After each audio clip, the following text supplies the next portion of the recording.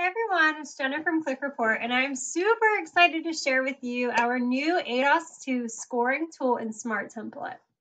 All right, so this one has some awesome features, and I'm going to point those out to you guys and also give you some tips and tricks for working with this template. So I went ahead and put my name in and selected gender, and then I'm going to come down to our rating section.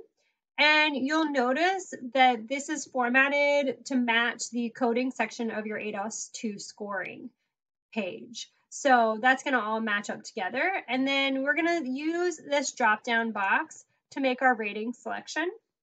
And you'll notice that some of these have your basic rating 0, 1, 2, 3, and then other ones have some more specifics within each rating. And this allows us to get very specific because what we put in here is going to populate over to our narrative.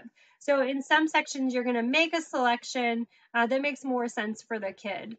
And I'm going to go ahead and do that. And then I wanted to point out too, this template is different than any of the other ones that we've made so far because it has this option to add an additional comment. And especially if you are doing an evaluation for autism, your qualitative observations are very, very important. So this allows you to write in any types of comments that you need to for any individual section. It's completely optional. You can leave it out if you want to, but it is an option.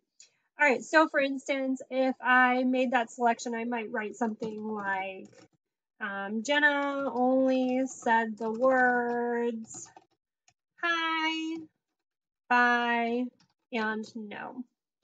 And one tip I want to point out is that you want to put one space after any sentence that you put into this additional comment box.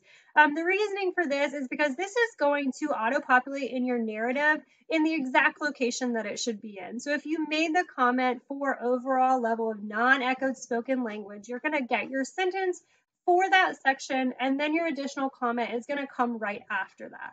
So you want to write in complete sentences, and you want to put a space after that so that the space populates into the narrative as well. All right, another thing I want to point out, I'm going to go ahead and make some random selections here, is that your score conversion auto-calculates for your comparison score. So this is going to be done for you, and it's going to convert from whatever rating you put in there. And you'll also notice that for some of the additional comment boxes, they have multiple boxes for one section. And in these areas, you're going to want to make your comment for both the sections that it entails. Sometimes there's 3, and this is because the way that it's written, your comments will come after whatever sentences auto-populate for your selections.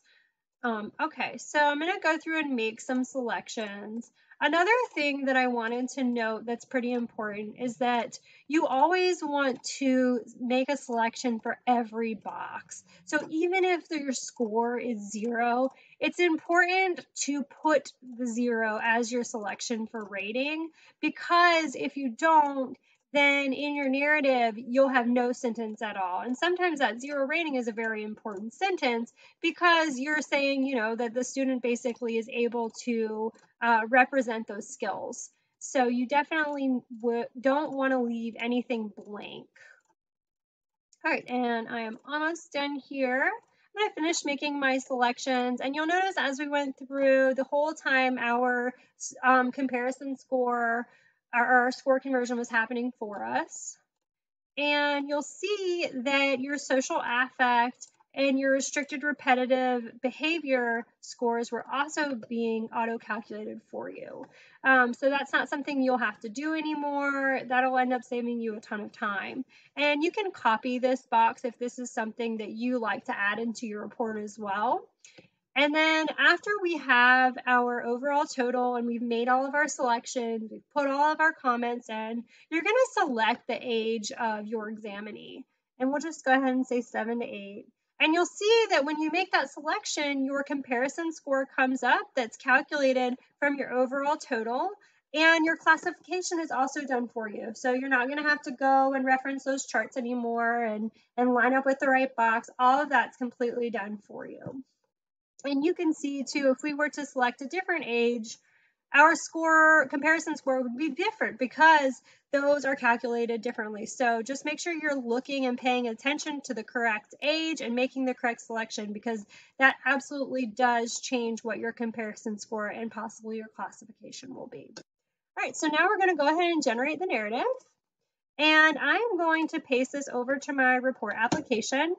And we're just going to kind of go through what the narrative has done. And I want to point out specifically that section that we put in a comment. So let's go under language and communication. All right, so here it is. All right, so throughout this administration, Jenna communicated using only single words. So that was the auto-populated sentence that came from our rating. And then you can see right after that is the additional comment that I made. Jenna only said the words hi, bye, and no. And then it goes on with the rest of the narrative. She spoke unusually fast when communicating, and she echoed words and phrases regularly. So you can see kind of how that process works with inputting the additional comments, which I think people will really love, and I'm super excited to get everybody's feedback on that. And then besides that, the comparisons or the range is also going to be placed correctly into your narrative. So this will say Jenna's overall score on this administration of the ADOS-2 fell within the autism spectrum range. And then the only other thing, hyperactivity and our observations for testing, though they were at the bottom of the chart, they're going to be kind of at the top of your narrative, because when you're reporting this to parents, this makes the most sense. You know, this is kind of what you were seeing of the child. So that's just something to keep in mind when you're looking at your narrative. We followed the coding on the ADOS, but we wrote it in a parent-friendly manner. So the writing of it might not match up exactly with that table. All right, so this has been my tutorial of the ADOS-2 scoring tool and smart template. I hope you guys enjoy, and yeah, give us your feedback. Have a great day. Bye.